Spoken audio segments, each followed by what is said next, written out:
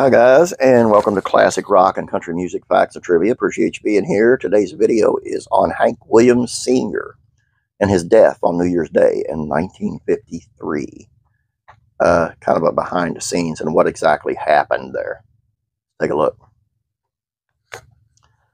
Considered one of America's greatest songwriters, Hank Williams was born on September 17th, 1923 in Butler County, Alabama. In the subsequent years, he released songs like I'm So Lonesome I Could Cry, Your Cheating Heart, I Saw the Light, and Hello Good Looking.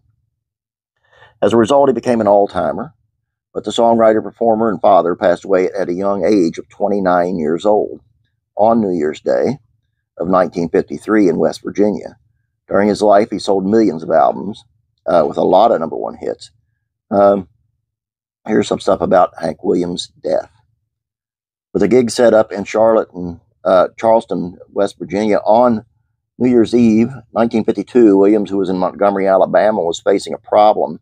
Snowstorm made it so that no one could fly, but the upcoming show was calling, and it was a big payout.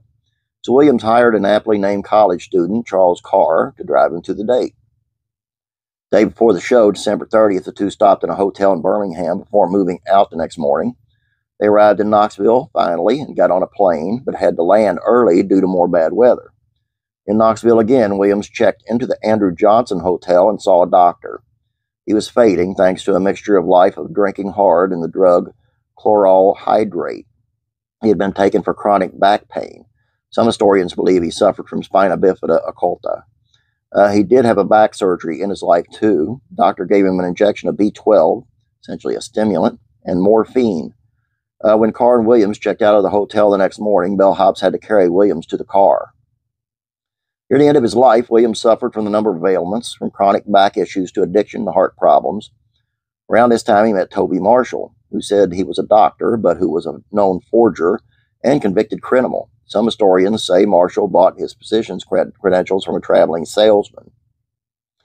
As Williams was now struggling, barely alive, still with Carr, Marshall told the college student that the New Year's Eve gig was canceled, but the Carr could drive him to Ohio for his next show on New Year's Day. An idea that, well, seems kind of crazy today. That night, Carr drove some 20 hours before having to pull over at an all-night restaurant and find someone to help with the rest of the task. Don Surface, a professional taxi driver, helped out, and two men with Williams in the back seat forged ahead. When Surface and Carr stopped a few hours later for gas, they looked back to Williams and realized he had been dead for so long that rigor mortis had already begun to set up in his body. The autopsy later showed that Williams had hemorrhages in his heart, his neck, and the doctor, Ivan Malinin, declared the musician died of acute right ventricular dilation. He also said that Williams had been severely beaten and kicked in the groin recently. Williams had been in a bar fight in Montgomery days earlier. Combination of drugs, morphine, chloral hydrate, alcohol, and perhaps more eventually did him in. After Williams died, there was such a demand for his music that MGM Records had to trim its other planned releases that year in half to satisfy customers. You talk about a shame, 29 years old.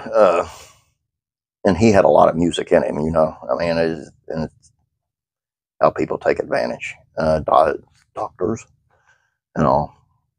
Friends. It's a shame. Oh, Hank. If you guys enjoyed this, please don't forget about classic TV facts and trivia. Head on over there. Please subscribe. Have a great day. God bless. I'll be praying for you.